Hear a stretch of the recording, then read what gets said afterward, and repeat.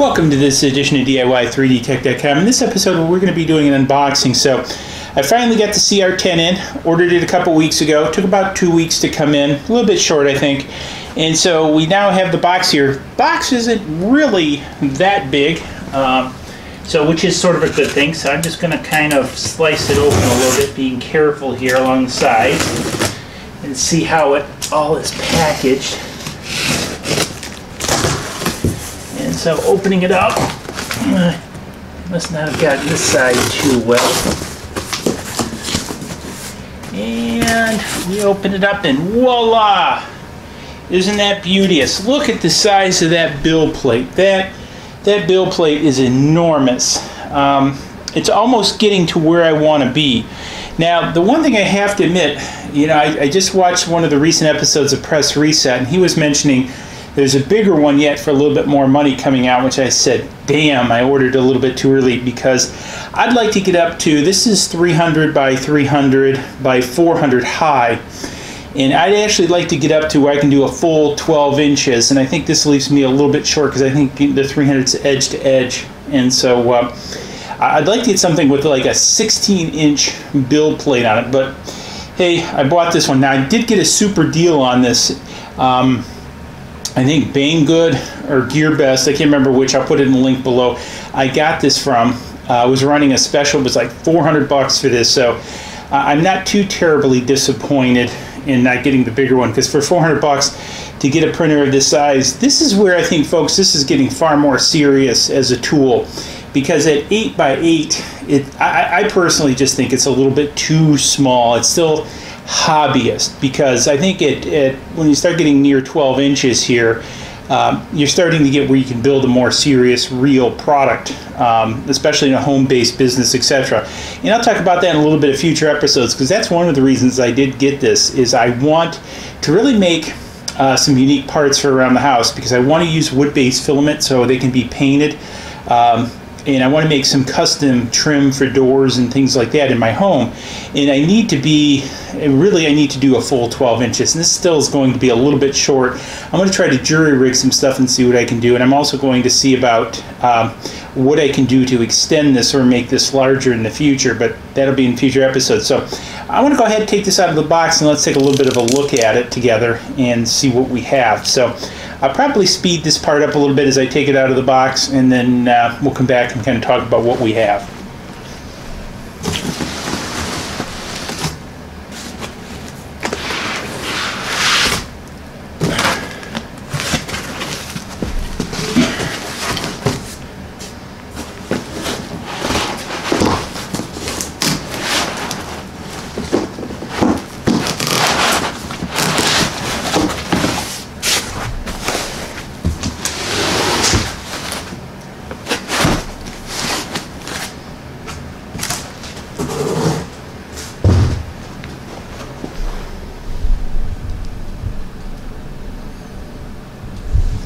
Okay, so I've taken the two pallets out of the box, and before I take them out of the foam, I really kind of wanted to show how it comes. And so, very nicely packed. As you can see, the bottom portion of the unit over here in its own foam container, pretty much all assembled. The same thing for the upper gantry here. If we remove the part box, which takes up quite a bit of room, you can see that the gantry and all this assembly, including the hot end, is all together. So as far as the kit goes, it's still very minimalistic as a kit, which is great, because should only be a couple bolts to put this whole thing together. So I'm pretty happy about this. I like the unit, very much one house stylish unit over here. I understand runs Marlin, from what Chuck was saying over at Hellebuck Electronic Products, and so happy with that. So all in all, it looks pretty good. So I'm going to go ahead and assemble this. There's a number of assembly videos. Chuck did a great job. Press Reset did a great job. So I'm not going to overly get into the assembly of this, because one of the problems, not really a problem, I'm going to say challenge, this guy is pretty big. So trying to do this in typical fashion on my bench with the camera rigs and everything, this is just too big to do that. So let's go ahead, put it together, and then we'll come back and visit when it's assembled and we'll talk about it.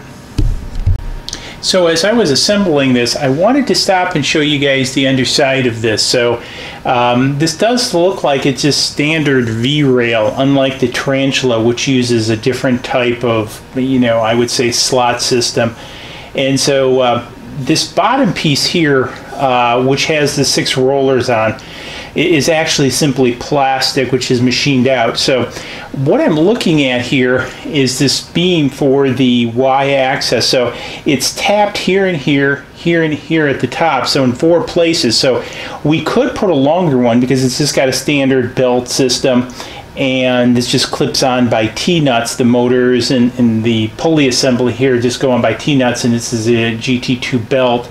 So we can make this longer and then create a larger one of these on the CNC plates. And then because the heated bed is an aluminumized PCB at the bottom. I don't know if it's glued on or what, but it's attached to the aluminum sheet.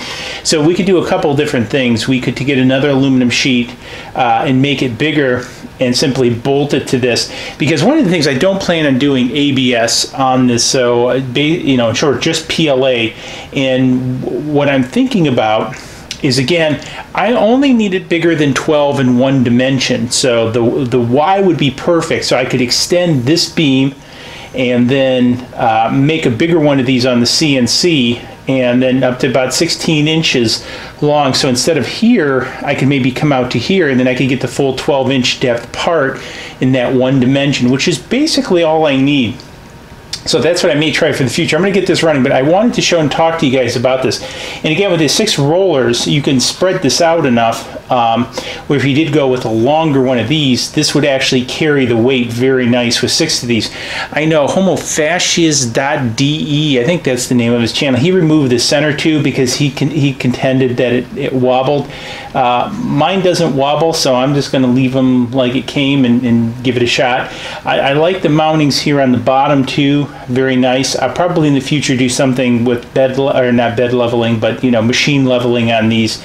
Put some levelers or something and change the mountings. But other than that, it looks pretty neat. So I'm going to go back to assembling. However, I just wanted to share this part because if you want to make the machine bigger, because that's what I've been looking for, is something I can easily make bigger, I'm going to go ahead and order myself some black, I think this is 2040. So some extended 2040, I'm not sure how long this is, but I'm going to order a long piece of it and then cut it and then make these changes. Because again, you might be able to get away even by reutilizing this on a bigger bed using PLA. I'm going to take a look at machining something maybe a little bit longer and go from there, but we'll see how it goes. We'll start out in steps, but I'm definitely going to go ahead and order this piece and start planning making this into a much bigger printer. So let's finish building it and we'll see you back over when we get it done.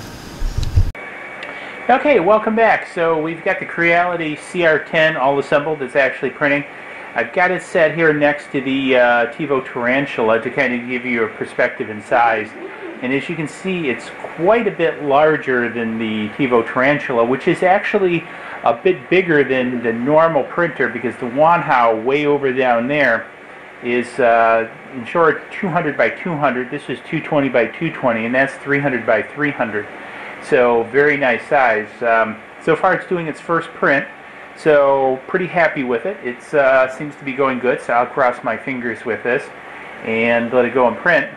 Now one of the things I have done is I have ordered a 12 by 12 PEI sheet for this, so this will be the first and last print on this tape. I'm going to probably remove the glass bed. I'm going to see how level this all is with the dial indicator and decide that when I put the PEIE down.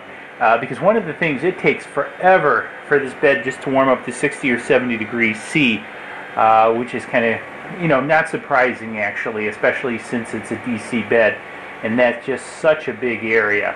So I'll probably experiment with some different temperatures in the future, but I think if it doesn't have that whole borosilicate glass to heat up, will probably heat up a lot quicker and be far more efficient. Now, because on the Tarantula over there, I just have the PEI on the straight aluminum bed, I've had no problems. Again, I'm a little bit concerned or want to see with the size of this larger aluminum bed if it's going to be a problem, and I'll let you guys know and keep you updated. I'm printing a number of parts for it. I'm printing a camera holder, I'm printing the bed strain relief and some other things. So I'll probably do some videos on installing those and how those work out, as well as when I get to the PEI sheet. So anyways, hopefully you found this unboxing and setup interesting.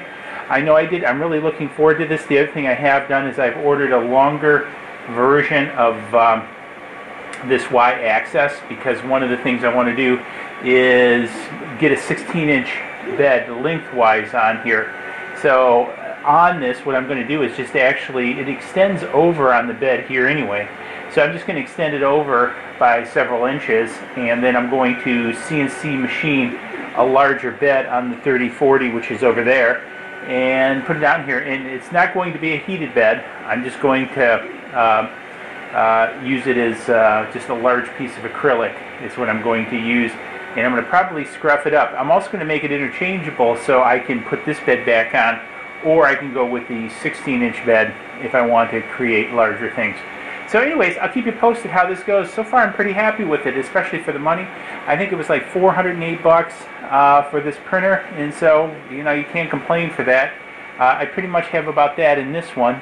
So anyways, hopefully you find this interesting. If you did, give her a big thumbs up.